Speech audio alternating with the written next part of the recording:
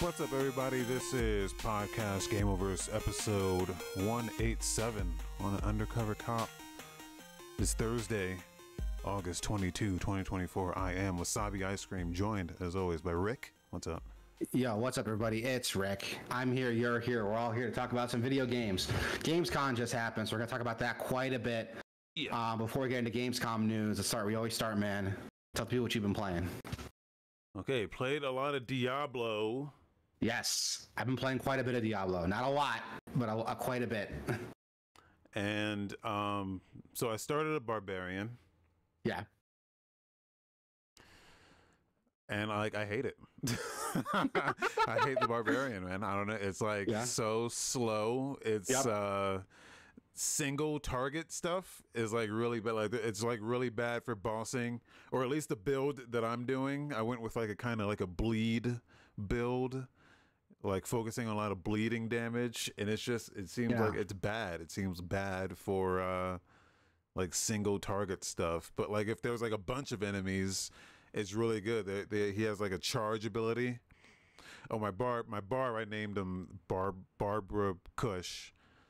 I was wondering how you get creative with the lead names here, but you managed to bring it home. Good job. Out there.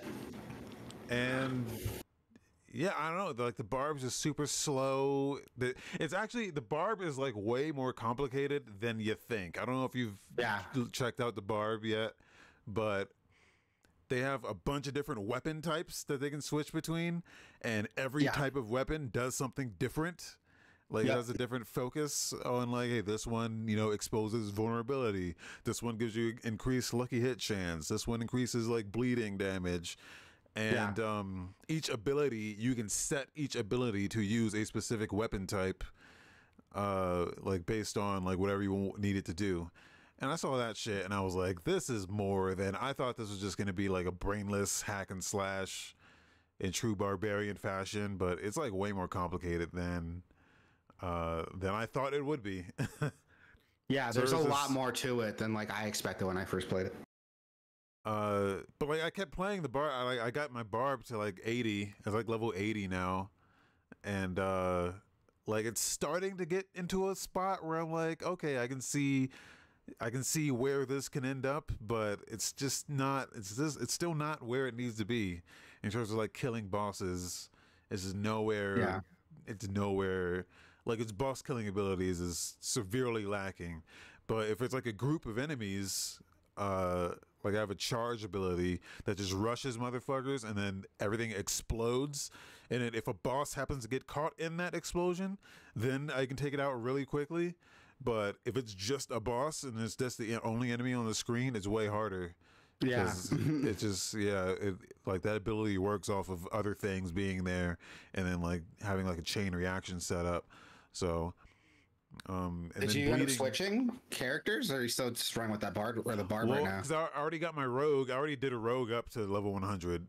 So I was like, well, let's try something else now. And I tried the barb. And I got that to Druid. Druid's a lot of fun. Druid, I might do up another one. I don't know, because the barb is just not. I figured because now they have the XP buff started like yesterday. So I figured I could just get this barb to 100 because you get stuff for like leveling everything up to 100, or like you get the titles and the unlocks or whatever. So I'm like, oh, what if there's a good weed based title that I can unlock by playing the barb? I'll never know. Because right now my title is like Mad Vapor. You're telling me that, yeah. So I'm like, oh, well, this is a good title I can unlock by. I don't know why I'm doing this weed thing, by the way. It's funny. It was just, it's funny, and just to see how crazy funny I can get it. But Infernal Hordes, man, that Infernal Hordes mode is godlike for leveling. It's so much fun, dude, and it's so much fun. Like, oh man, I just unlocked the actual like horde challenges. No, what am I thinking about? The Infernal Horde is like when The Infernal Horde is with that timed event, right? For like an hour. When everything's like crazy. What is it? I'm trying to remember what like the technical term for everything. The Helltide? Yeah, the Helltide. So yeah, the Infernal Horde is like the wave mode, right? Yeah. Yeah, that's what I'm talking about. That's fucking dope. Like, it's so much fun. It's just incredible for leveling because it's just tons of fucking enemies, and I pop all of my like XP potions or whatever. You go in there, you're guaranteed at least one level, maybe 1.5 per run, and then at the end of every run, you get to open these chests that has like a bunch of gear in them, and it's just good. It's good. Yeah, and not just that, but like as you're doing the run, you could like add modifiers to make it harder, and those modifiers give you extra pulls on those chests. Yeah. So yeah, I'm basically taking like whatever gives me the most pulls every time I run through it. Yeah, it's so much fun. I've just been doing it to level. I just go in there, I do like a tier 2 one, and I just level up. That's all. I haven't been caring about the ether drops, because the gear that unless you're doing the level 100 one, which is like the tier 3, you're not gonna get good loot out of it. You know, you're not gonna get the 925s. So, and I can't do the tier 3 because my barb fucking sucks.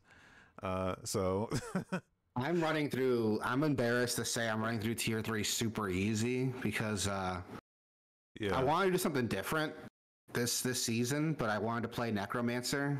But I was like, I've been playing like the meta Necromancer, which is like the Bone Spear build. And I'm like, it's fun, but like I want to do something different. So I want to do like an all summoning Necromancer this season. So literally all my abilities are just like on my summons. All my aspects revolve around my summons. And the only abilities I have that are like not summon related are like corpse powers, like my corpse explosion, corpse tendril, and like a curse. So I could like weaken enemies so my minions can kill them faster. And I gotta say, it's effective, but it's really fucking boring. It's really fucking boring. Because it's not as active as like Diablo 3 or even Diablo 2, where you can like choose where your minions attack. So a lot of it's just me managing resources, making sure my minions are topped off, making sure like if one dies, I replace them pretty quickly. If I use my summon skeleton skill and my skeletons are like maxed out, it summons like a skeleton priest to like buff up my minions and heal them a little bit. So I have to fire that off every couple seconds. Using corpse explosion to like kill stragglers that get away. It's a lot of like micromanaging, and it's not the most engaging way to play it, if I'm being totally honest. It's super easy though. My God, it's so fucking easy, dude. Like it's insane how easy the game is now. Like, yeah, my rogue is disgusting. My rogue is absolutely like godlike. Yeah. But I just decided to like switch it up. I got another one to level 100, and I was like, okay, let me do something else. And I feel like the barbarian. I like to play classes that no one really plays. So, I thought the rogue was one of those, and I thought the barbarian was one of those, and like the sorcerer, until it got good, like when they buffed them. But it's just the barbarian. It's still a lot of fun, and it gets slept on quite a bit. And it's a lot of fun to play, depending on the build you run through. Because, like, Druid's crazy. You can play kind of however you want. You can play, if you want to do just, like, elemental magic, you can do that. Just, like, cast, like, storms and earthquakes and tornadoes and shit. If you want to focus on transforming, you can be a werewolf or, like, a werebear.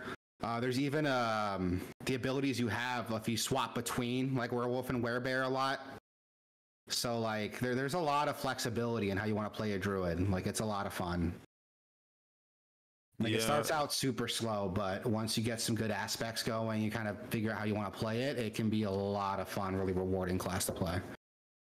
Like Necro and Druid are like my favorite classes right now. That was the thing that I realized with the Barbarian, is that I started toward a certain build, and then when I went to look at the aspects, realized that there wasn't a single aspect for the skills that I was using. And I was like, what the fuck? Like, there's I'm sure there nothing are. for You these just haven't dropped. No, there's not, because you can search for the in the thing for the skill that you're using, and like whatever has that thing in it will come up. So I searched for my skills and there was just nothing in there. You know what it probably is? It's probably the uniques, because those don't show up in the aspect list. Oh yeah. There's probably like some uniques you need to like really look for. Like that's one thing about the game that's like super tricky, is like a lot of the really good skills are locked behind uniques, which when you get one, it's like, it's fucking cool, but you don't have that flexibility to like pull the aspect off of that unique and put it on something else. Like you gotta run that unique if you want to do it. Yeah. And a lot of times if you're leveling up, it's impossible to like level up a certain build without that unique. And that's the thing, you don't know what uniques exist until either it drops or you just go to some like third-party website that has them all listed out. Yeah, that's a pain in the ass. I'll admit that's a huge pain in the ass. But yeah, I don't know. The barb, I kept sticking with the barb because I kept finding like, I found one skill that was like, okay, this might be the turning point. But I just need the buff. It's the charge one, but it's only good if there's like a ton of enemies, because when I catch a bunch of motherfuckers in there, they all explode, and then if there happens to be like a boss in that explosion, they just get fucked up. But if there's no enemies and it's just one boss that I'm fighting, it's completely useless. So like that's the problem. Like unless the boss like spawns some ads, I cannot get it done. So yeah. That's what I'm looking for. But yeah, it was fun once I found that out. So yeah, I'm gonna keep playing. Maybe I'll do like a necromancer. Maybe that sounds. Necromancer's a lot of fun. Like necromancer's a lot of fun. The build I'm running with, I looked it up after I decided this is what I want to do. Just wanted to see like what was out there, like what people put together to give me kind of an idea. And my main thing too is I didn't want to like worry about uniques. I didn't want to have a build that like really needed uniques to like carry me. And the build I put together is effective, but it's fucking boring. I'll admit it's kind of boring to play through, because I'm seriously just like watching my minions do everything, and I'm occasionally like popping off some stuff to help them out. It's pretty boring. So I'm debating on like, once I max out this character, starting up another character, or just right now just changing my build completely. But that's gonna be a huge pain in the ass if I do that. So but yeah, again, that's gonna be a huge pain in the ass if I do that. It's gonna be a huge pain in the ass. Yeah, so that's Diablo. I also got I got some new hardware. I got a leverless fight pad, a leverless joystick controller. Ooh, how's that going? Well, I got it for zero intention on playing fighting games with. Oh. I got it just for DJ Max, which is a rhythm game. And it is fucking incredible. It is incredible. This thing, it's like $50. This thing was like $50, and it's super small, super lightweight. Like you could probably fit this in like your booty pocket. If you got like big butt pockets, you could probably slide this in there. And I think booty pocket means something else, man, on the context, but okay. Oh. But yeah, it's a Hout 42 S16 leverless fight pad joystick. I don't know what the fuck. There's no joystick on it, but I think they still call it a joystick. But yeah, it's just buttons, man. It's just a bunch of buttons. And I saw this thing and I was like, this would be perfect for DJ Max. Zero intention of actually fighting with this thing, but for DJ Max, this is perfect. Because I can get What'd you get it on? Did you get it like off Amazon or? It's on Amazon, yeah. The Hout G16 leverless, is that what you said? S16. S16. Okay. Yeah, it's like $50. It's like $50 on Amazon. And it's like a tiny thing, man. It's tiny, but it's very well built. And the reason I got this one specifically for DJ Max is because DJ Max, you need all 10 fingers, and this thing has extra buttons on it that are just it has extra buttons that you can get all 10 fingers on the thing at once. Some of these things that I've seen, because I've been looking at a few of these over the past like months, but none of them had enough buttons. So I would look at it and I would try to like see like, okay, can I use this for? No, it's not gonna work. I need like every finger on this thing. This thing has buttons for every finger plus more. You know, you can get like a couple toes on there. Yeah. I thought of getting a leverless fight stick just to try one. And that might not be a bad idea, just to give it a shot. Because like I grew up on a stick, man. Like I can't imagine anything else. Yeah. But I've heard so many good things about like leverless sticks. I'm like, maybe I should try it just to see. It's really good. The only thing is there's a there's a learning curve. You know, like you're not gonna just load this thing up and immediately be at the same level you were at without it. Like there is a learning curve to kind of wrapping your head around it. I'm sure there is, but like I've been fighting with a stick for so long, I think like I can work my way around that curve a little bit. Yeah. Because looking at it, it's like the way the pad's set up, using my thumb to like up, which would be like jump in most fighting games, left, right finger, middle finger for down. I think I could figure it out. Like I'm trying to figure out how to like just doing a Hadouken would be like pretty easy, I think. Yeah. Like I'm fucking around like pretending it's there, and I'm like, I think I can make this work.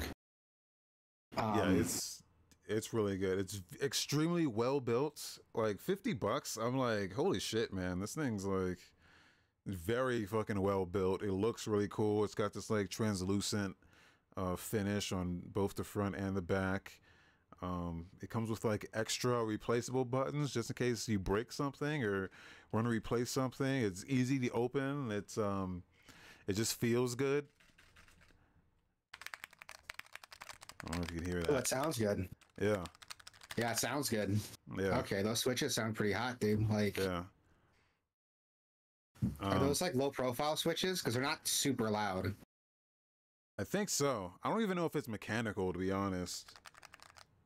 I think it just feels mechanical, but there might be... Yeah, it's springy, but I can't tell if it's like a low profile mechanical buttons or if it's a membrane.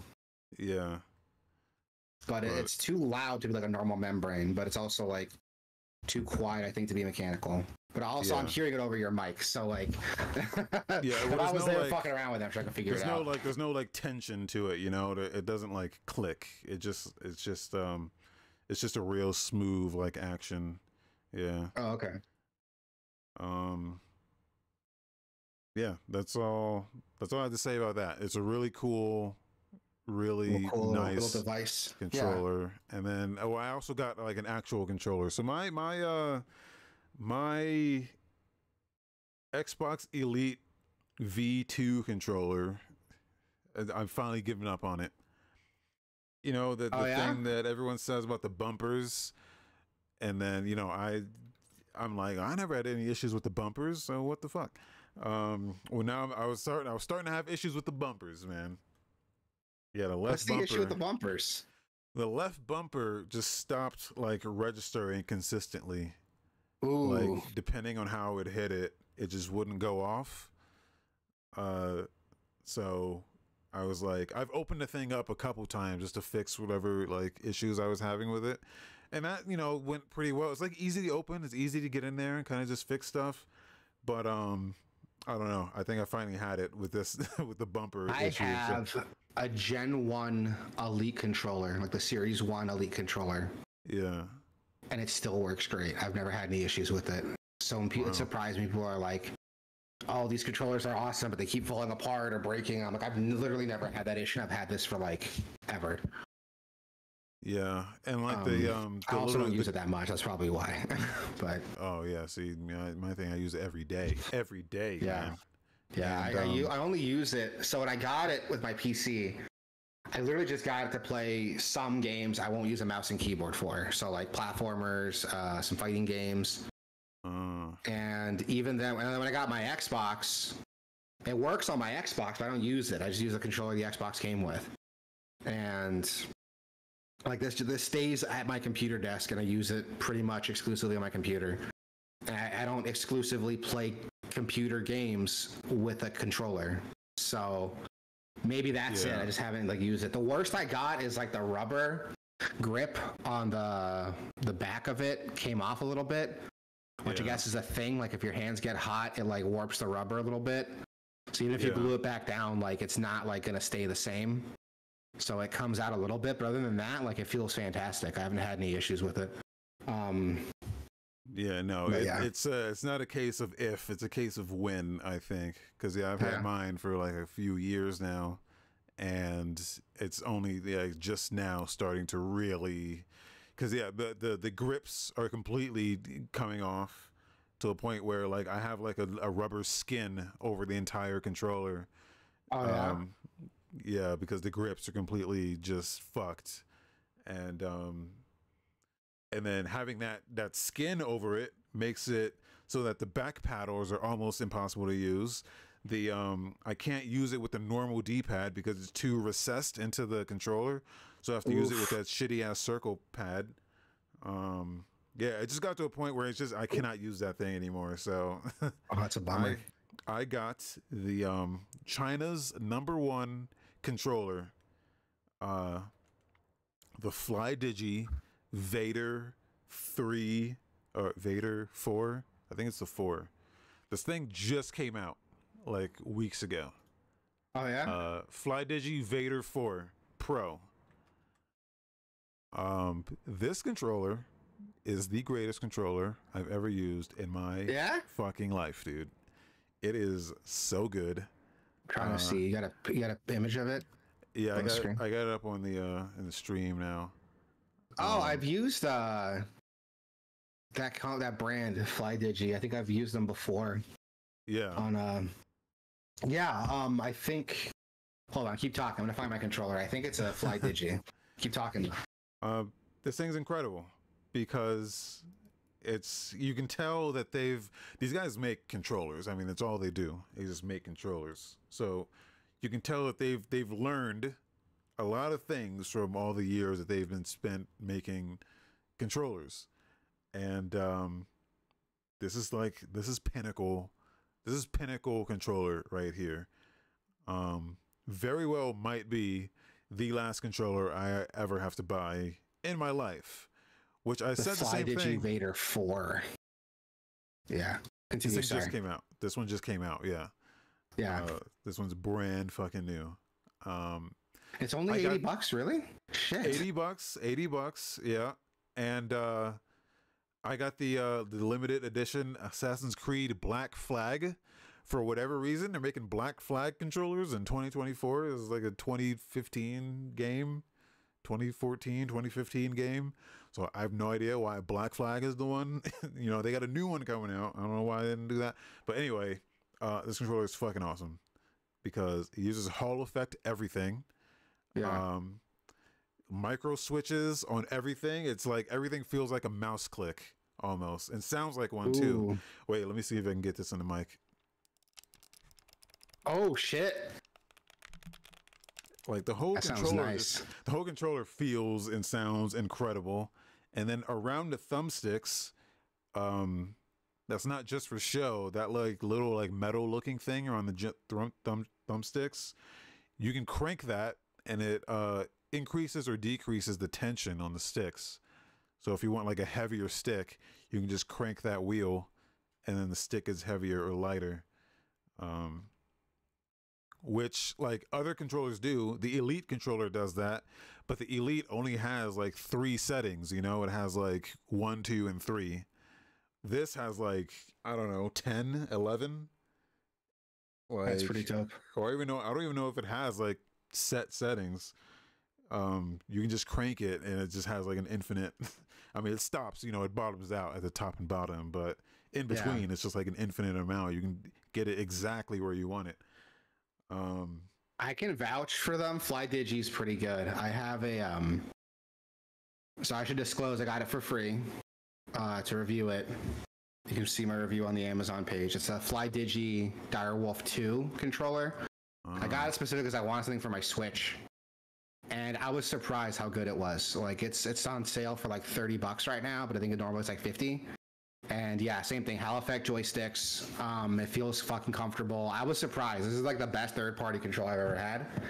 So to hear that like they have like premium controllers that are honestly the same price like a regular first-party controller, it's like incredible to me to hear that. Like that's really cool. But yeah, the Vader 4 Pro. That sounds. I'm looking at the Amazon page now. And it looks fucking awesome. It's great, man. I like that it has the it has like the additional triggers on the back. It's got 4 of those on the back and then another 2 on the front of the controller. I love that. You know me, I love my like back triggers. I love my back triggers. Yeah. And the only downside I'm looking at it here is it's not compatible with PlayStation and Xbox right now. Yeah. But I mean, fucking just use it. Use on PC. I mean, yeah.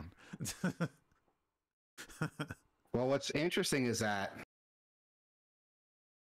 the description says supported platforms: PC, Switch, TV, Android, laptop.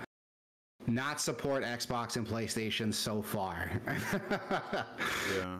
Which, like, if there's plans to do like a firmware update to make that happen later, that's cool. But here's something I didn't know about. Actually, so the leverless pad, right? There's something about PlayStation when it comes to third-party controllers that they just do not allow. They do not allow anything that's not like officially licensed.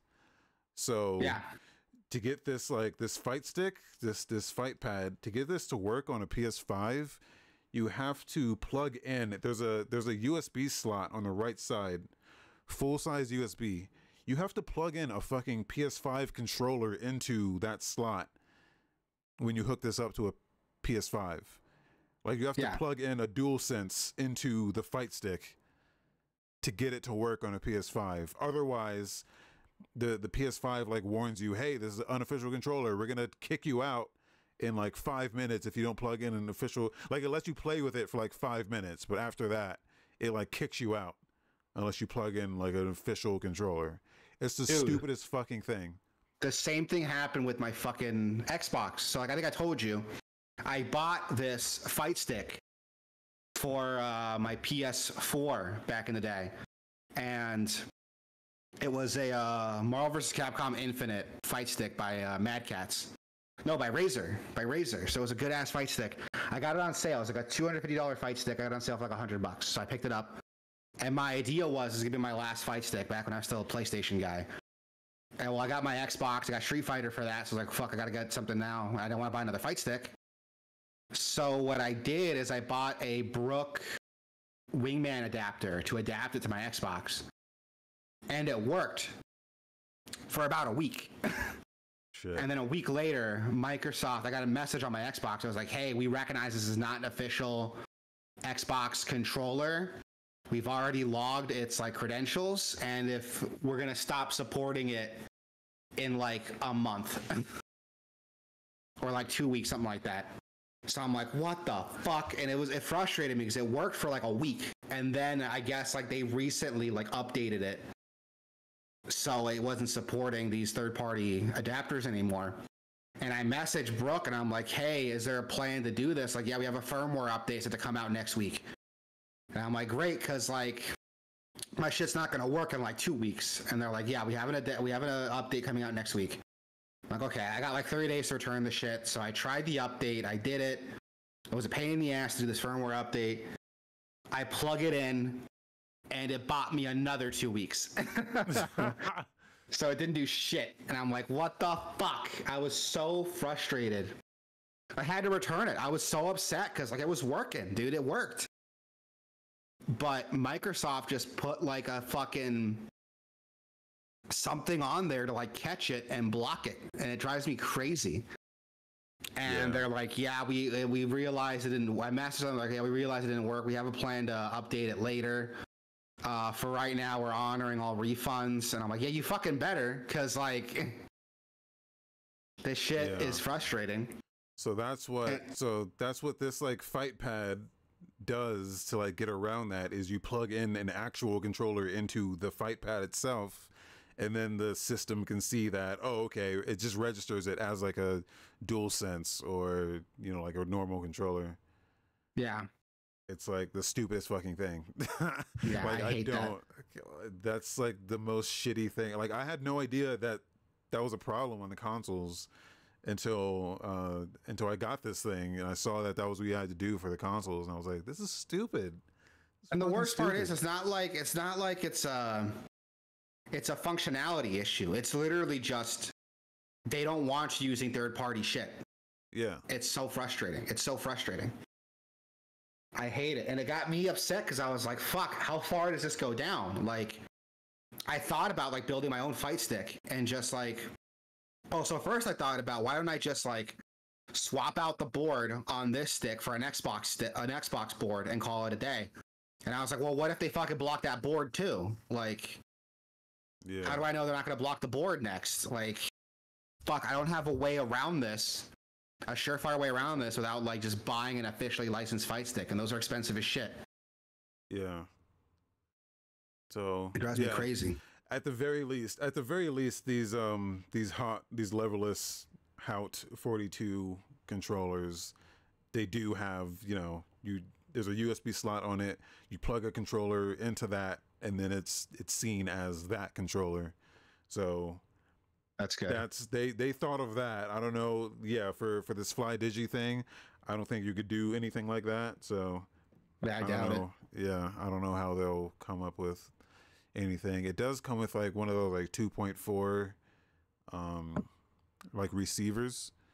So maybe you plug that into the console, and like that's what like masks itself as a controller. But maybe that'd be cool. But yeah. So anyway, the controller, the controller is great. It's a great controller. Highly recommend. Highly recommend. We'll see what time how time fares on this thing, but yeah, as of right now, it's very good. Very, very good. Well, that's good. You also playing Hollow Knight? You like Hollow Knight so far? Yeah, I played Hollow Knight. Steam says I have 10 hours in it, which is crazy, because it doesn't feel like either that's a very long game or I'm maybe like halfway through it. I have no idea. That game's fucking difficult. Actually, I want to do an anime review real quick. Yeah? Complete left turn here. I just want to talk about, I watched My Dress Up Darling. Why? Which is, I heard it was good. So that was all I knew about it. I didn't know anything else about it other than, hey, this is a good anime. You should check it out. And I'm just getting back into anime. So I was like, yeah, let's get back into anime. And this was just the first one that I saw. I was like, oh, this looks good. And it's like a cosplay anime. Oh. Which is cool. It's a unique, unique theme. And also there's like an underlying message, which I wholeheartedly agree with, which is, hey, if you like something, if there's something you're passionate about, you shouldn't have to hide it from anyone. You shouldn't have to be ashamed about it, no matter what it is. You should like something and you should enjoy it. And that's part of you. And I like that. Yeah, I can get behind that. I wholeheartedly agree with that message. So the guy, unless you're a furry, keep that shit in the dark. But no, I'm kidding. The guy in this anime, he's like into like dolls, like traditional like Japanese dolls, and so he like does all their like makeup and he makes their clothes for these like dolls, and he's like ashamed of that. He's like into dolls and shit, and he meets this girl that's like into cosplay, and so he's like, oh, you can make my cosplay, and you're not ashamed, you're not gonna make fun of me because I like dolls and shit. And they're like, a match made in heaven. But then, you know, this thing does the tropey thing, which I call use a bitch ass motherfucker, is what I call. Is because it's this trope that I fucking hate, man, that these animes do. Which is like the main character is just a fucking bitch the entire time. I hate that. I know exactly what you mean. The plot like happens to them. I hate that shit. Yeah. I hate that shit so much. They're such a brain dead fucking bitch. And it's so frustrating just watching them interact with anyone because you're like, dude, just get your shit together. And yeah, they're so passive and they let the plot happen around them. I hate that shit. I couldn't finish fucking Mongolian Chop Squad, Beck. It's like it's an anime about like a rock band. And the kid is like so fucking passive. I hate it. Like shit just happens to him. Like he decides to play guitar because like someone gave him a guitar and he's like, I guess I'm gonna learn to play this now. And he just he just lets people push him around and boss him into this band and into the position. And it's like, dude, just this is so frustrating. Like And the idea is they become a pretty successful band. And I was like, how do you fucking, that is so unrealistic that you could find any modicum of success just being this passive and letting the world make choices for you. That is fucking insane to me. Like, I hate that. I hate like, that shit. That drives me crazy. Way. But this is like the same thing, but like, it's like the relationship thing. It does this like, oh, will they, won't they thing the whole fucking time. Which is like the least interesting thing because the entire time he's a fucking bitch. And like the girl is like super confident, you know, she's like, oh yeah, I'm just gonna, oh, you need my bust size? Okay, well here, just do it. And he's like such a fucking bitch. Like, this is your job, man, or not your job, but like, this is what you do. You make fucking clothes, man. Just fucking get her measurements and then make the shit. Whatever. And then they like end up, you know, they do the cosplay thing, and that's like super interesting because the cosplay is like really cool. They have like fake anime or like manga like for the show that they show you. Like there's like episodes of fake anime that they have that's like, oh, holy shit, I want to see that anime because that looks fucking cool. Like that's the cool shit, but then it gets into like this uninteresting thing of their stupid relationship, and he's such a fucking bitch the whole time, and then she starts falling for him, and now she's a fucking bitch. In the other direction, because like she was super confident before, but then now she's like, oh no, I'm actually falling for this guy. I couldn't possibly tell him how I feel, and it's just like so stupid. Where the fuck did that come from? Like you were so confident. Yeah, I hate that shit too. I hate that shit too. That's the thing I hate about like anime, these tropes, and you know why those tropes are there? It's because the people that watch the show are like that guy. That's exactly why those tropes are there. So they're like, oh, I relate to him. I want a girl to just make all the decisions for me, and she's like okay. She's the most popular girl in school, and turns out she's into anime and fucking Eero manga and shit. And it's like, yeah, these people like don't actually exist. Also, they're supposed to be like 15 years old in the show, but like they got like big ass titties, and you're like, age is like nothing but like a number. It doesn't actually exist for the reality sake of the show.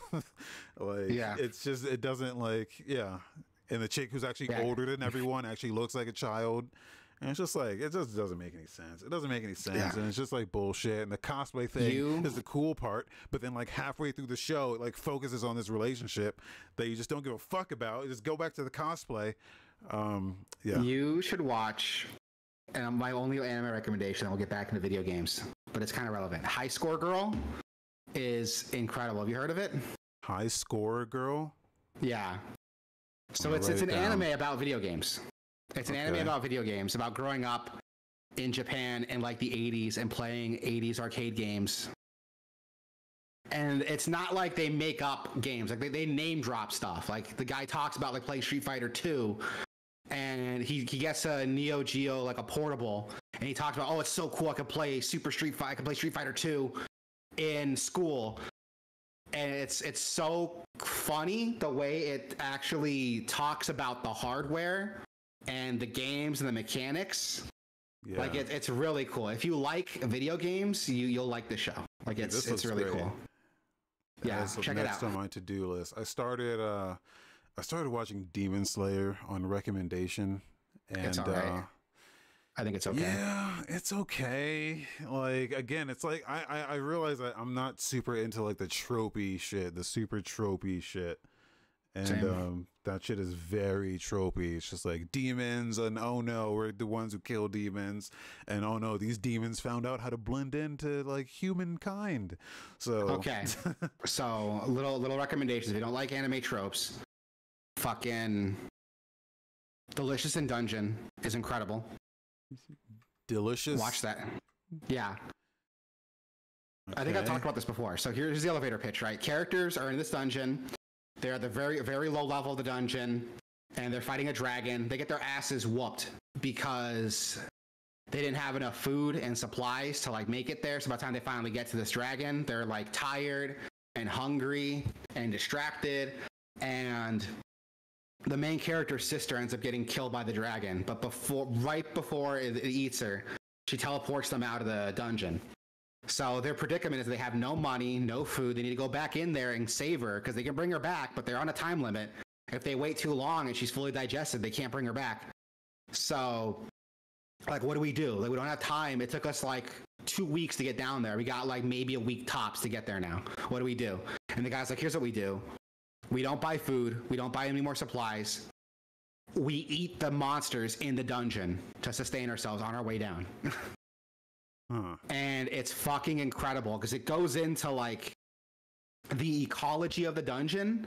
It explains like how these different creatures and monsters that you normally see in like fantasy games and anime, how they not just like operate, but how they subsist off of each other, and how the whole ecosystem of this dungeon works. It has some of the most creative takes on creatures I have ever seen. And it explains like biologically how a lot of these monsters work while also incorporating the world's magic system into it. So the magic system is like part of the biology and ecology of this dungeon. It's so fucking cool. Okay. Yeah, as a Monster Hunter fan, which one of the things I love about Monster Hunter is that it explains biologically how these monsters work and their role in the ecosystem. This show's incredible, and it does that. And I love it for that. Like, go watch it. It's fucking awesome. If you want something that's goes against most anime tropes, Grimgar is another good one.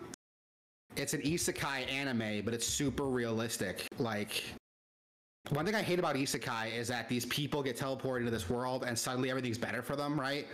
Like, they were huge losers where they came from. Now, because they play a lot of video games and they know how video games work, they could like kind of min-max their character. There's none of that in this show. It's very realistic. Imagine what it'd be like to actually fight a goblin, like in real life, right? Like something the size of like a child, but the strength of a human, that's fighting for its life, and it does not want to die as much as you don't want to die. Yeah. What that might feel like, that fight for survival, where that thing's on its last legs, giving it all it's got because it knows if it doesn't, it's dead.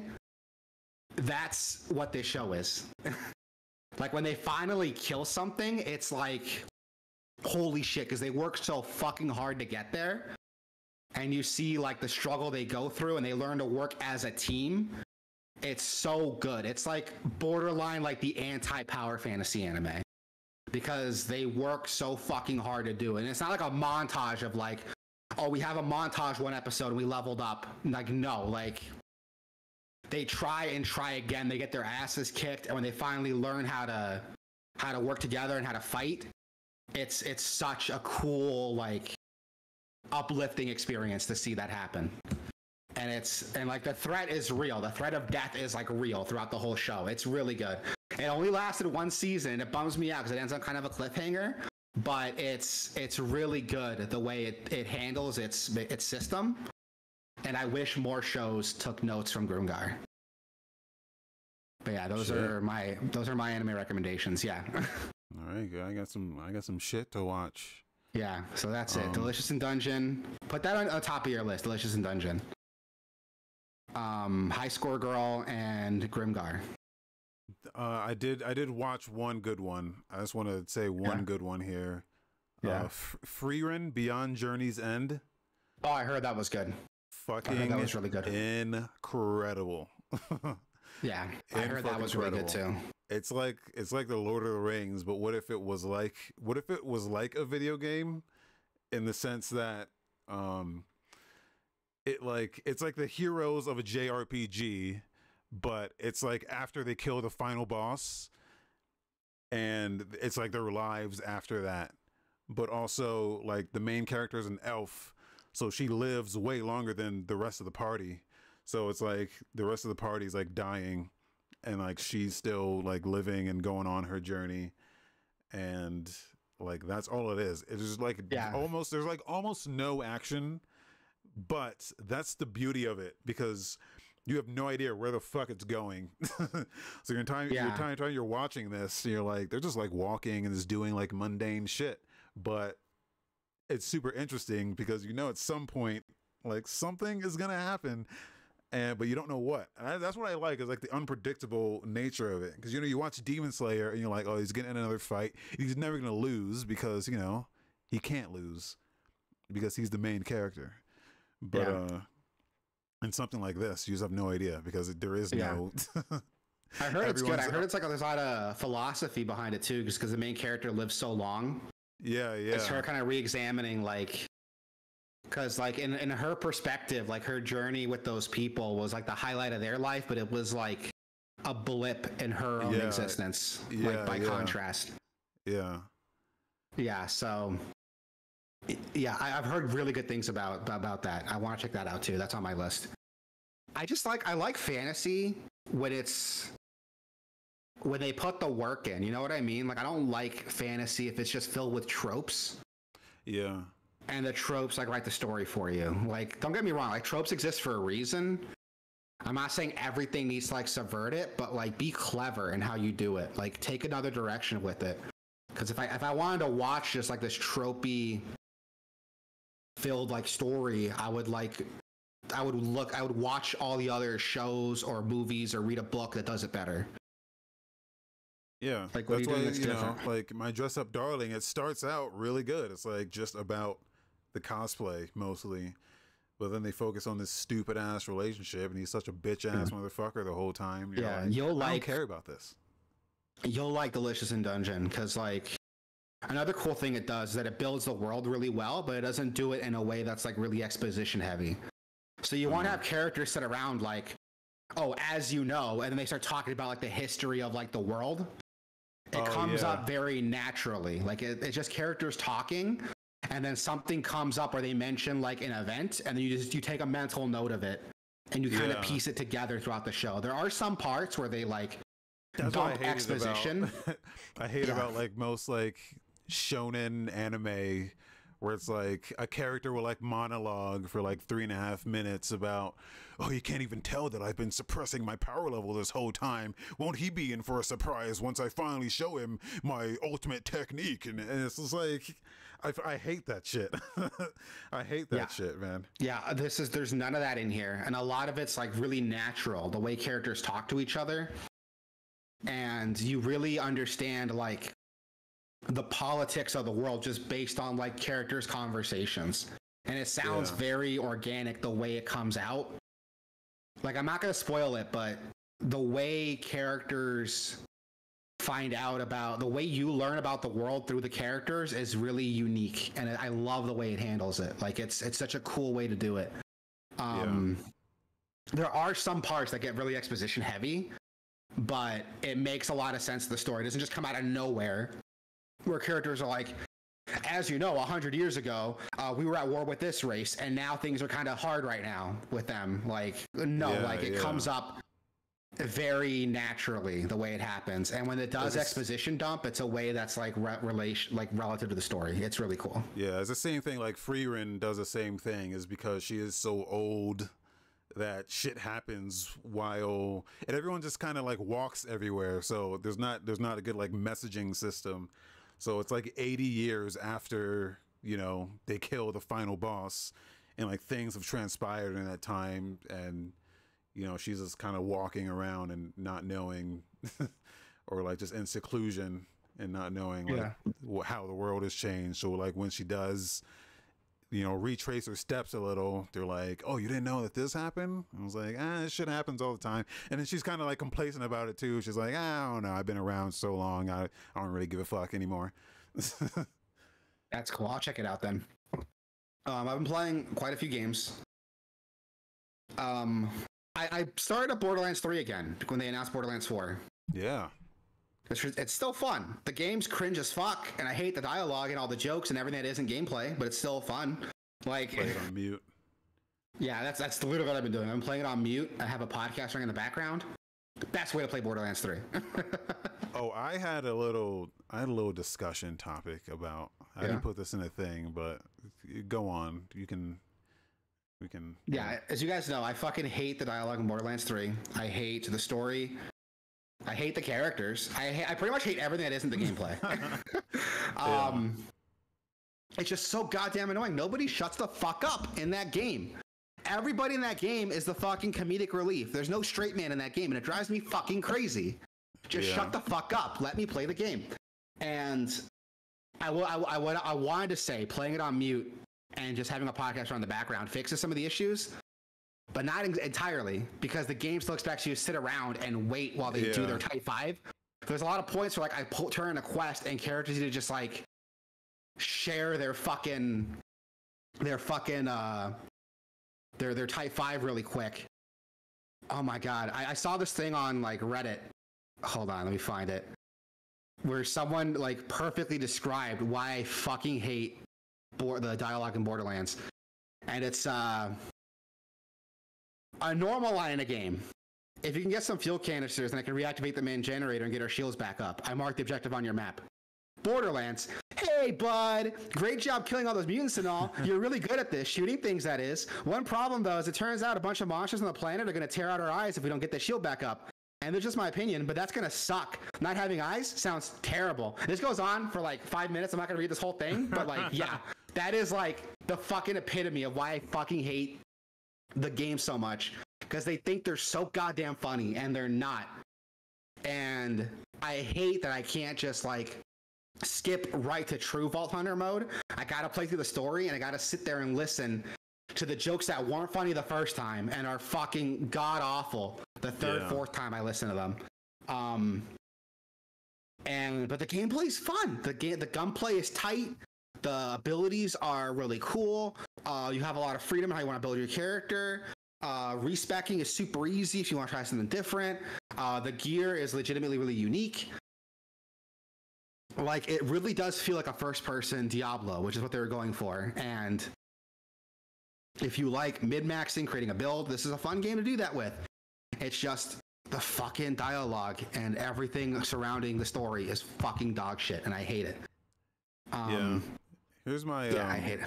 Here's my hopes for Borderlands 4 is one, dialogue.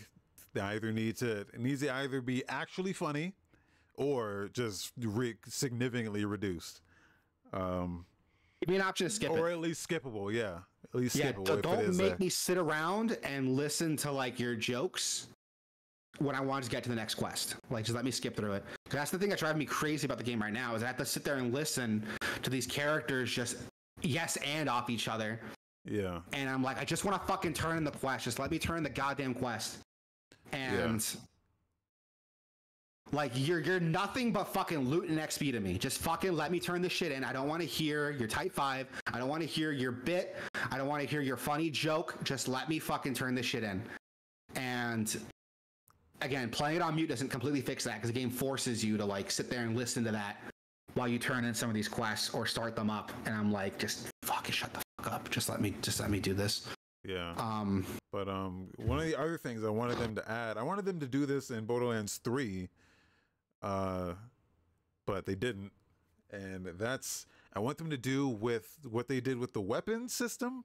I want that weapon system to transition into like an armor system, you know?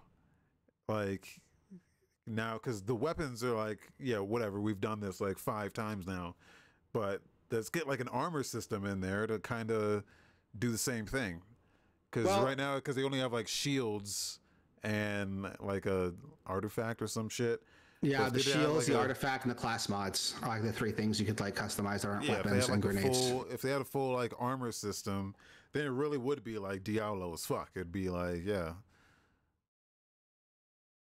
I don't know if it needs all of that, but I would love to see more like class-specific effects.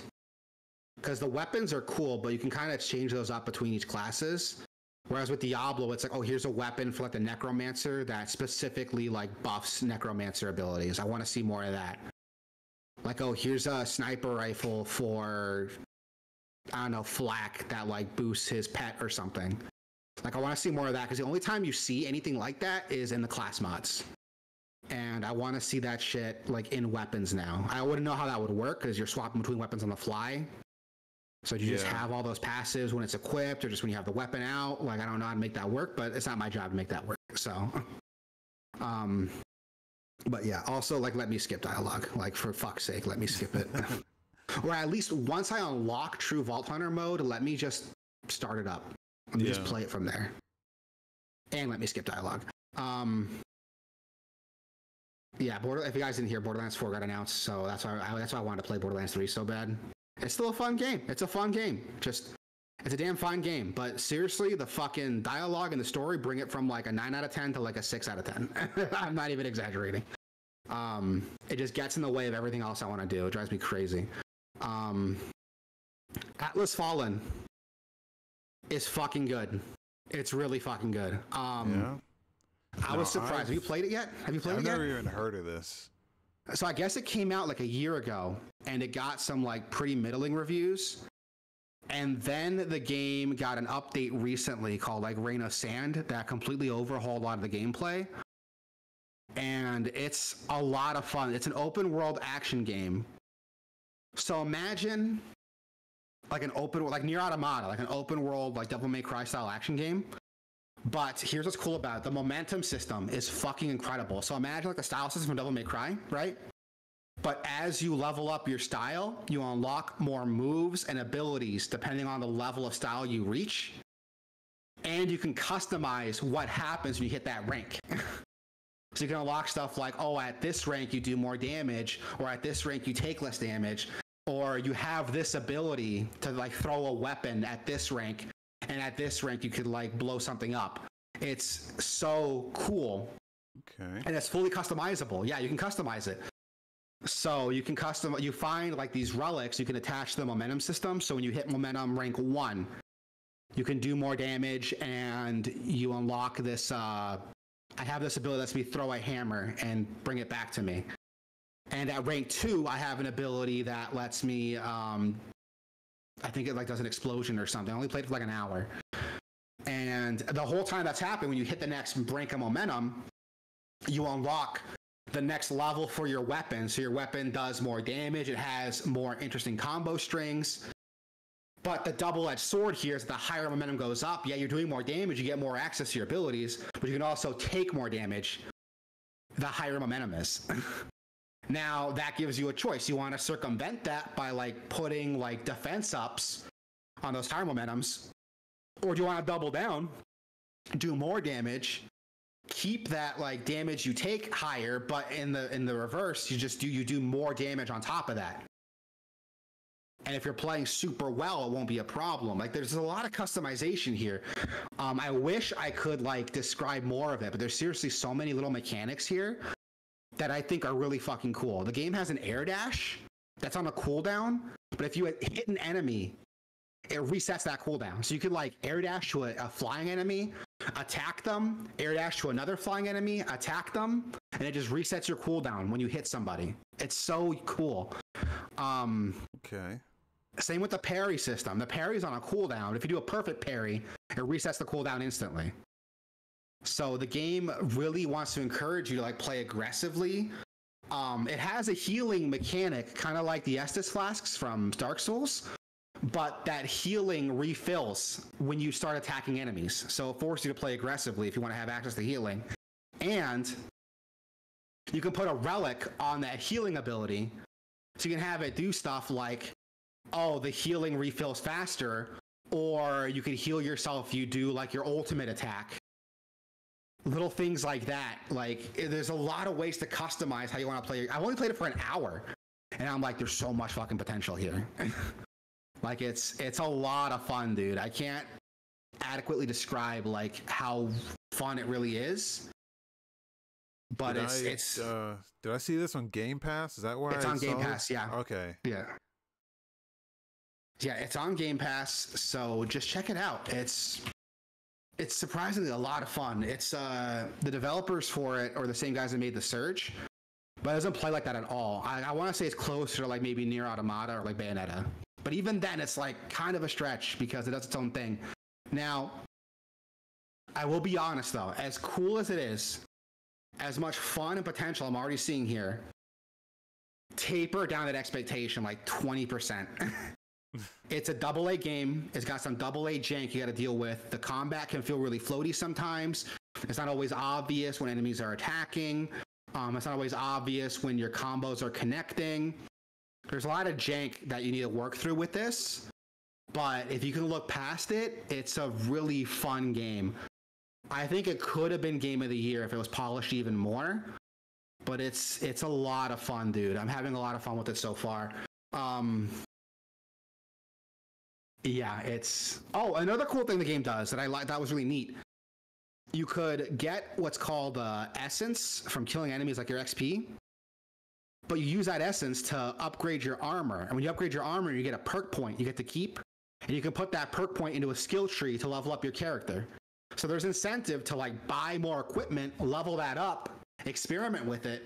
Because even if you don't use the equipment, you still have that perk point from upgrading it to upgrade your character. So there's a lot of cool little things here that work together to make it really fun and interconnected with the way it handles its loot, its gear, its leveling. It's just, like I said, it could use a little bit more polish, but I like what I'm playing so far. I think it's a lot of fun. I'm probably gonna play it again, honestly. Be careful looking up reviews on it because the game just had its most recent update.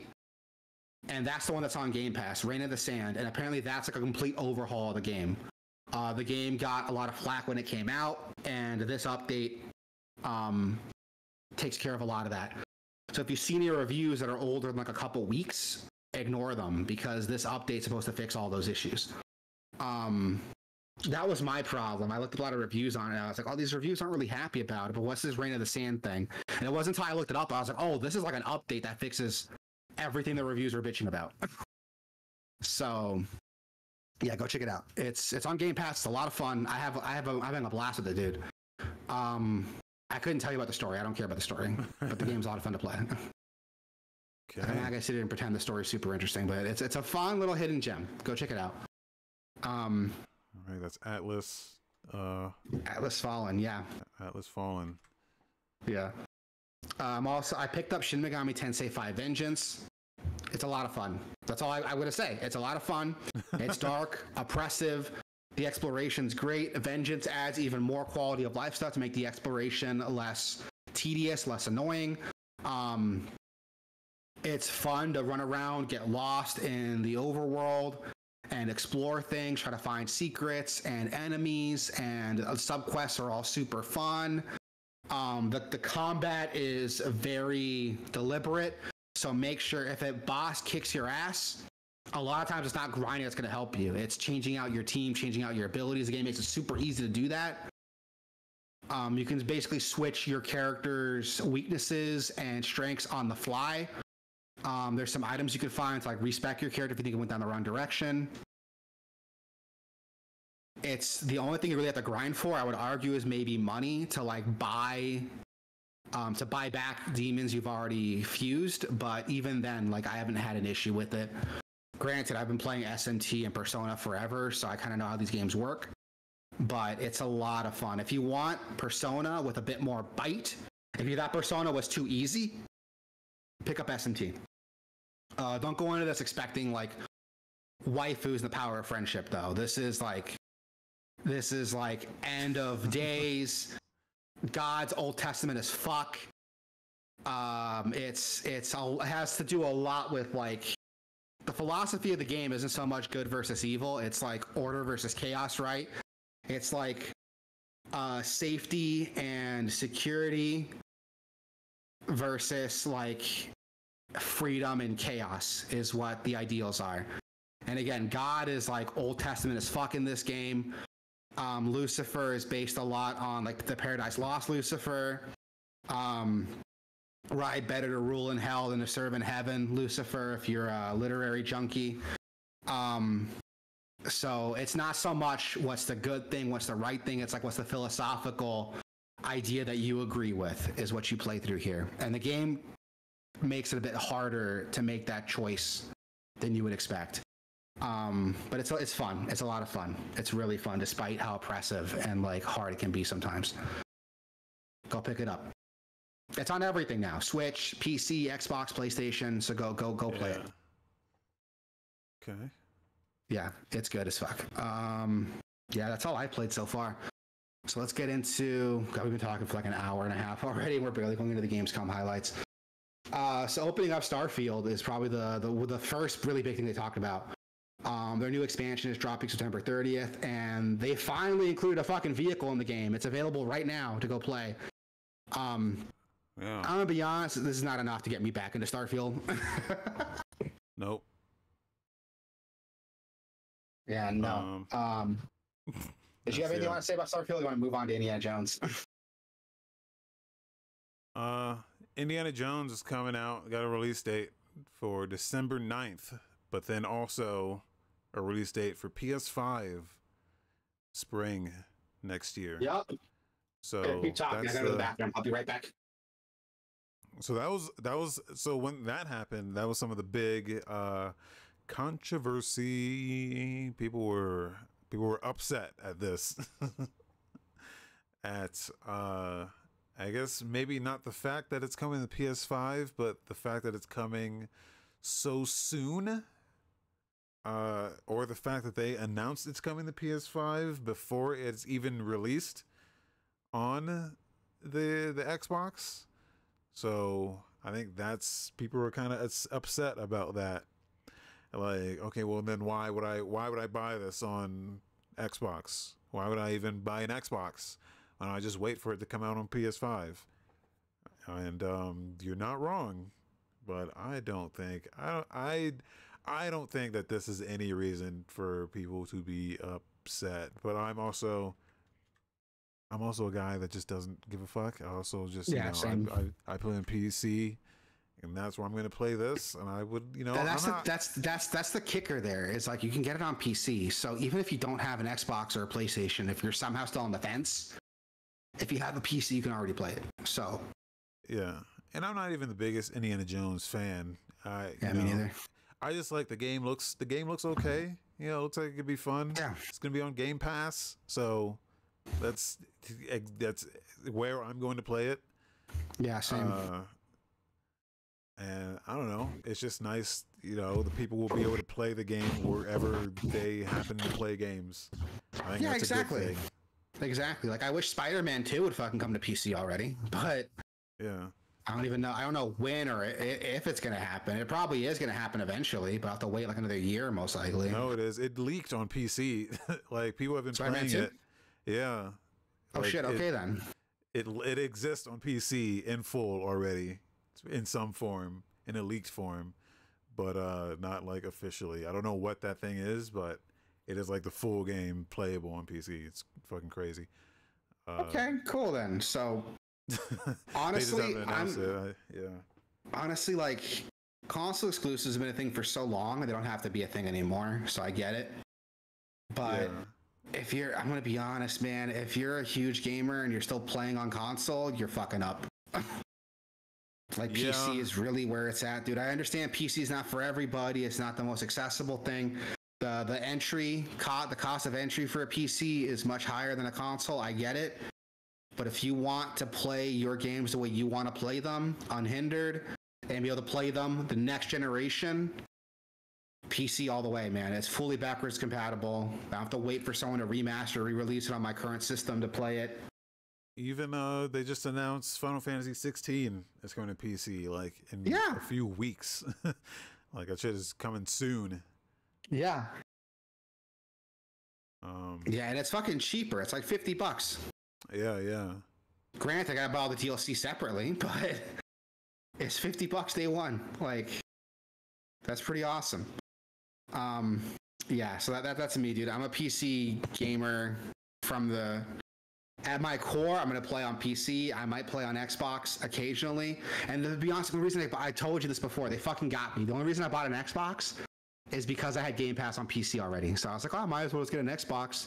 Get Game Pass on Xbox, so I can get all those games. But I think we talked about it like last show, is that when you get these consoles and you've had them for like X amount of like we'll say like 2 generations now, if you had a PS4 and a PS5, it's so much harder to make any sort of switch from that, because now you're so entrenched in that platform that none of your shit is going to carry with you if you went to PC or Xbox. Like, it's so much harder to make a switch. And I get it. Like, I went from PS3 to PS4 to Xbox, and it's a pain in the ass because I'm like, all these games I bought on my PS4 and my PS3, if I had an Xbox from the beginning, I'd still be playing them, but I don't. So I have to like start over. Yeah, it was easier for me on PS3 is when I got into PC, and that's because your shit didn't carry over to PS4. So it was a lot easier then to be like, oh, okay, I'll make the switch now. But yeah, PS4 to PC or to like Xbox is a lot harder because you know that library goes with you. So, and even then, it doesn't always go with you. Like, it's just that they decide it goes with you. Like, if they release a PlayStation 6, there's no guarantee your library is going to carry over there. It should, because that's what kind of the trend right now is to make shit backwards compatible, but they have no legal obligation to do that. So, but their obligation is that they can lock you into the platform if they. That's true. If they say no, it comes with you, and yeah.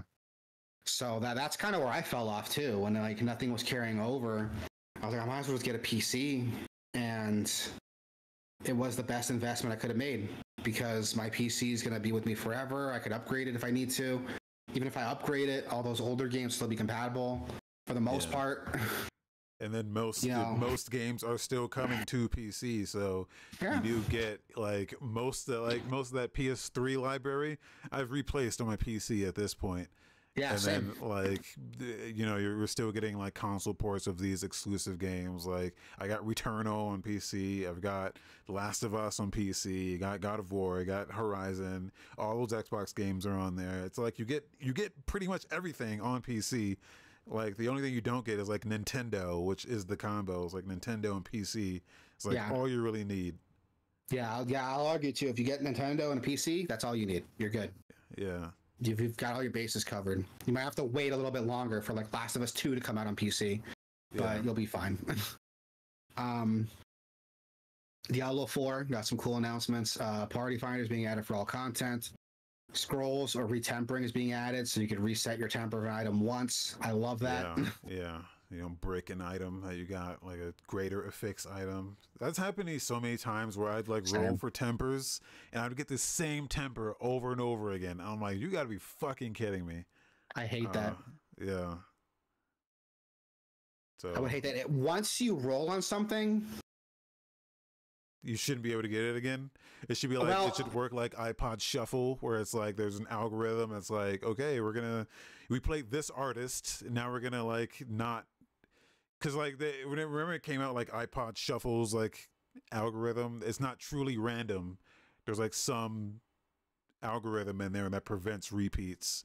So if like an artist plays, it's like, okay, we're not going to give you that artist twice in a row. 2 options to roll. There should be an option to roll your temper for another one, or if you want to take the chance to re-roll it to get a higher value. It should let you choose which roll you're trying to make. That way I can put that on myself, because right now it's already in that pool. So if it's like I don't want this temper and it keeps giving me that temper over and over again, that's gonna piss me off really quick. If you let me say, hey, I don't want this temper, I'm trying to get something else, let me pull that lever and take that out of the equation. I don't know if you played many gacha games, but one thing they started to do is that you can't choose like what you actually just want and get that, but you can make a choice that's like, here's what I'm aiming for, and it gives you like a 50% increased chance of getting that thing that you actually want. It's super fucking dumb, and I don't advocate for it, but it would be better than just complete random, you know. Well, just let me keep re-rolling. Like the fact that I could like run out of rolls. Yeah. Like that drives me nuts. If it didn't let me run out of rolls, if it cost me a resource, give me like X amount of free rolls, and then after that make it cost a resource, that's fine with me. Let me keep rolling at it, but to like limit it, that's gonna piss me off really quick if I roll like 4 times and it's not what I want every fucking time. And I'm like, okay, cool, this item that was awesome is fucking useless now. Yeah. Genshin Impact is coming to Xbox November 20th. You could already pre-order it. So you can get like a starter pack for like $10 and it gets you all this cool stuff to start with. I saw it on the Xbox store, so go check that out if you want to try it. We already said Borderlands 4 got its official trailer, so go check that out. It's super quick, 0 gameplay. It's happening. So we'll see what happens with that. Call me once the characters get announced. I want to see what those look like, what they play like. Path of Exile 2 is entering early access November 15th. I kind of want to try it. Yep. And probably the highlight of the show. Yes. Tim Miller revealed a new series called Secret Level. Now, if you don't know, Tim Miller was the spearhead behind Love, Death, and Robots on Netflix. He also worked on the Deadpool movie, which if you haven't watched Love, Death, and Robots yet, incredible. Fucking incredible anthology series. Go watch it. And they're doing that for video games. It's releasing December 10th. The trailer showed off Kratos, Mega Man, Sifu. I thought I saw Warhammer in there. I might be going crazy. Yeah. I thought I saw Uncharted there too. Yeah. Mega Man, which is crazy. Pac-Man. Yeah, all kinds of stuff. And it's going to be an anthology series, which I think is the best way to do it, honestly. Yeah. Or they can do the fucking Captain Laserhawk thing and just like make up their own shit and put all this stuff together. But if you haven't seen Captain Laserhawk, it's fucking awesome. But this is cool too. Just a bunch of not shorts, but anthology like stories with some games and characters that you love. I wonder how they're going to do it. I want to see what stories they tell with these, but I'm down for it, man. I want to check it out. It's dropping December 10th on Amazon. I'm definitely going to check it out. I can't wait for it. Yeah. Then releases, we got Friday, August 23rd. Concord is dropping on PC and PS5. 9 years that game was being worked on, according to that post Hamtaro made. 9 years. Yeah, I saw like 8 to 10 years, which is crazy. That's fucking wild, dude.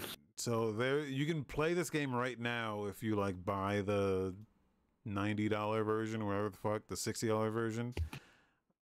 If you look at the Steam reviews, it is very positive on Steam right now.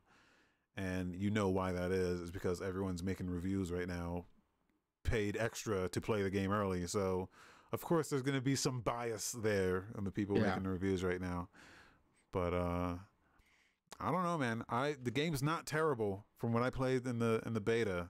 So, yeah, but is it good enough to like take your attention away from like Overwatch 2, Apex Legends, that Marvel fucking hero shooter? I think Gundam's got a hero shooter now. Yeah, not anymore. But not anymore? Okay, there we go then.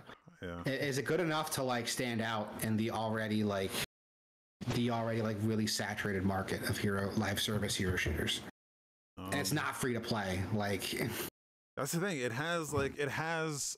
There's a spot for it can slot in to where like Destiny's Crucible isn't great anymore, and like people are kind of a little sour on Overwatch 2. Like I feel like there's a slot there that it can slide right in to where this crowd of people are not pleased. Like that Overwatch crowd and that like Crucible crowd, it's like right in there. It fits right in there because the gunplay is like on par with like a Destiny Crucible, and like it kind of, you can have that like party dynamics of an Overwatch, and it just has that where it's like the gunplay is there and the team based stuff is there, and I feel like it has that, but I just don't know if the audience is there. So yeah, that's the thing too. I like on all these reviews they're getting like the clown the clown awards. Like, this is funny, man.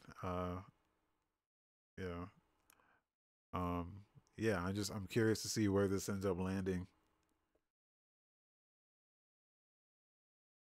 So yeah, I'm curious to see where it lands too. I mean, we'll see what happens when it comes out, man, but I'm not gonna hold my breath it's gonna like set the world on fire or anything. yeah. Harvest Moon Home Sweet Home is dropping on mobile. August 26th, we got Fairy Tale Dungeons dropping on PC. World of Warcraft, The War Within dropping on PC. World of Warcraft is crazy, dude. They're still getting expansions for this. Like, how old is this game? Like 20 years old? Yeah. Yeah. Wow. I don't know anything about this. So Oh my god, yeah, it's gonna be 20 years old this November. shit, man. And November 23rd, 2004 is when World of Warcraft first released. These World of Warcraft expansions always seem like, no matter how sour people are on them, it's always successful. Like, you just got people that have just been playing World of Warcraft for their whole lives, but just can't do anything else. My roommate plays World of Warcraft. He's been playing since the beginning. He plays it every fucking day. And he came at me one day and was like, "Hey, I'm gonna try to get into. Everyone's playing Final Fantasy now, so I'm gonna try to. We're talking about that, but he just never, never did it. Just still World of Warcrafting." So I've like tried to get into MMOs, man. I think my brain's just not wired for MMOs. Like, I tried the Star Wars MMO, and that wasn't enough to get me into them. When I was in before I met my wife, there was this girl I was trying to spit some game at. And she convinced me to buy the Final Fantasy MMO because she was playing it. Yeah. So she convinced me to like go out and buy it. I went out and bought it so we can play together. And I still like, even with like the potential of booty, I was like, I still can't play this game. It's not jiving with me. I like the ones that are more just action games, but you can just play them. There's just other people around. It's like Phantasy Star Online is still my favorite. Just because it plays like a Monster Hunter almost. Like, you get a party of 4 people, and then you go into like a mission and just do the mission, or you just do it by yourself, and then you come out whatever resources you have, and then that's the thing. Like PSO2 is like way better because it does the thing that I want every MMO to do, which is I don't want to look like anyone else when I'm playing these games. Yeah. And like PSO2 is the only game that has like the customization through the roof. Like, it's so fucking good. Like, just the stuff. They call it Fashion Star Online because that's like what it is. Like, you're playing for like the fashion of it. If you go on like the Reddit, it's just people posting like screenshots of their like cosplay characters or like the Gundams they make. You can make fucking Gundams and that shit. Like, the customization is insane in that game. So like, I gotta check it out. I feel like I would like it a lot. I just gotta like on top of that, it's just straight up an action game. Like, you hit the button, you do an attack, and like that's it. Like, there's no cooldowns, there's none of that like MMO shit. Like, it's very modern. So yeah, but World of Warcraft still going. Still going. I thought at this point they would be like a console version of this, man. You think so? Yeah. You think so? Or like, I don't know. I don't know what they're doing. They're still making money on it. They're still doing super well with it. Like, they're doing something right. So yeah. Far be it from me to tell them what they should and shouldn't do. Next we got Core Keeper dropping on PC, PS5, Xbox Series X, August 27th. I opened up the Steam page for that. That fucking dude on the cover looks like Lloyd Irving from Tales of Symphonia. Yeah. Yeah, you see it? Wrong. You see it? Yeah. Yeah, I played Tales of Symphonia for like a little bit. So that's the best one. That's everyone tells me, but I still didn't jive with it. I think I just don't like the Tales of games. I tried playing the newest one, Tales of Abyss. Is that the newest one? No. What's the newest one? Tales of Arise. Yeah, and it's not my cup of tea. It's just, it feels like it hasn't evolved any. It just feels like super old school. It's weird. Like the dungeon, which is funny because this one's like the newest one, but it still feels really like hollow. The combos feel really. I think my problem is that I go into it expecting like Devil May Cry or like Bayonetta, and that's not what it is. Yeah. I should go into it expecting like an action heavy. I should go into it expecting Final Fantasy with real time action. Is what I should expect when I go into it. But it's like, even aside from that, just the way it's designed, like the dungeon designs are super linear, and it just feels like it's from a bygone era where we're like just kind of like past that kind of design now. Not to say it should just be open world, because that's like the logical, that's where you would go, but it doesn't necessarily need to be like super open world. But yeah, I don't know what to do to fix it. I'm not a fan of the Tales of games, so it could be possible. The stuff I'm bitching about is stuff that people love about it. So I don't know. Yeah. All I know is I go into expecting one thing. That's not quite what I get. I'll argue the fucking East games are doing that, but better. Yeah. Yeah, like East is a lot more action heavy. The combat happens like on the same plane as your exploration. You don't just go to like a separate screen when a fight starts. There's no like a fighting mode. Like, here's exploration mode, you get into a fight, here's fighting mode. It's just all there all the time. I feel like they should take some stuff from East, but I don't know. Far be it for me to like judge a franchise people love and play like crazy as a newcomer coming in. Like, here's what I would do to make this game play like other games I like and not like the game you like. Yeah, Crypt Custodian dropping on PC, PS4, PS5, Xbox One, and Series X. Yeah, Lord of the Rings Return to Moria dropping on Series X. What is this? Like a strategy game? Oh, survival crafting game. Set in the world of Lord of the Rings. That's cool. I mean, I'm out too, but it's interesting. Like, yeah, that type of game and a Lord of the Rings thing, sure. Yeah, I'm not a huge Lord of the Rings fan though, so. Risk of Rain 2 dropping on PS5 and Series X. I've heard good things about Risk of Rain 2. It's pretty good. Yeah, I should just check it out already. And then we got Snezhinka. That can't be right. Snezhinka? Is that like seems pretty close. Is that the catchphrase from that, what's his name, Sheldon from The Big Bang Theory? Snezhinka? Isn't that his catchphrase? No, that's a Bazinga. Oh. I don't know. I watch good shows. I tried watching an episode of Big Bang Theory. It's like, it's okay. I don't want to sit here and shit on it because it's like what everyone wants to shit on, but it's all right. You've seen more than me. It's not my cup of tea. I've watched like 2 episodes and I'm like, I can see the appeal, but it's not my appeal. What is this game? Like a tower defense game?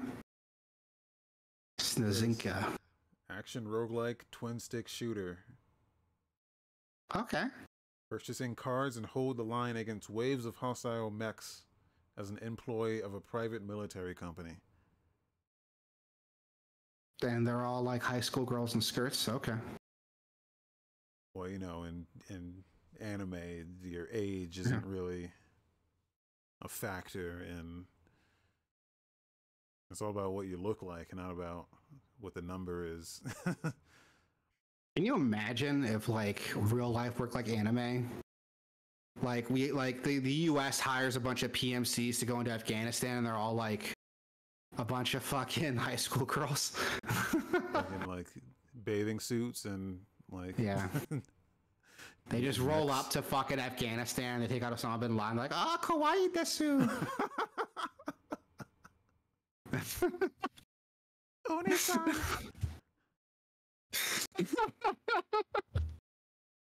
Oh man, if someone should make. If there's any artists here, I want to see some anime waifus like. No, there is SEAL Team 6ing Osama bin Laden. There's girls und Panzer. What? What are you talking about?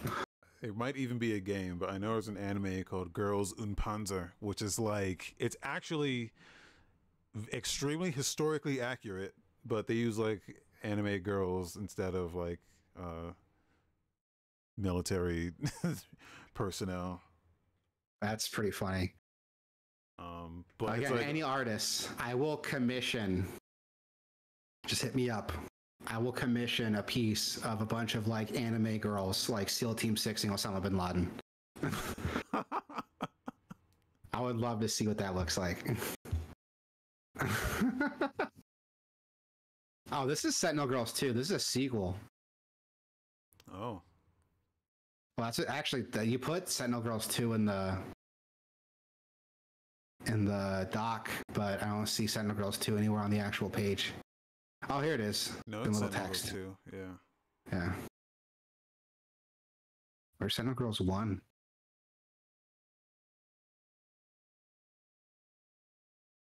This looks like a $5 game. Yeah, it does. Oh well. I'll probably forget about it when it comes out in like 3 days. Yeah, that's gonna do it for the show, everybody. Thank you all so much for coming in, listening to us talk about like anime and fat guys before we actually talked about video games. This has been fun, man. I love doing this. Gamescom is still going, right? So you can check that out. Yeah. I don't think there's any like big announcements set to come out. Like they usually save all the big announcements the first day, right? Yeah, but there's a lot of random stuff coming out. Like Monaco 2 was announced. There's a lot of like random ass fucking announcements coming out. So I've been looking at that stuff just as it comes in. Yeah. So, but yeah, that's gonna do wow. it. Fucking, I don't know if you've seen the cost for. Hold on. Oh yeah, media cards are like. I'm trying to look at like costs for like Gamescom tickets, and they're like $30 euro. I don't know what that translates to like US dollars. Hold on. The Callisto Protocol is free on Epic right now. Oh, is it? I'll check it out then. Yeah. I will check it out. I'm going to go to Epic right now. All right, that's going to do it, everybody. Thank you all so much for coming in, listening to us talk and rant. We're on the Discord, so yeah, come in, say hi, talk some shit. Just don't let you all talk some shit right back. But be cool, be safe, be nice to each other, and we'll see you all next week. Yeah. Bye-bye.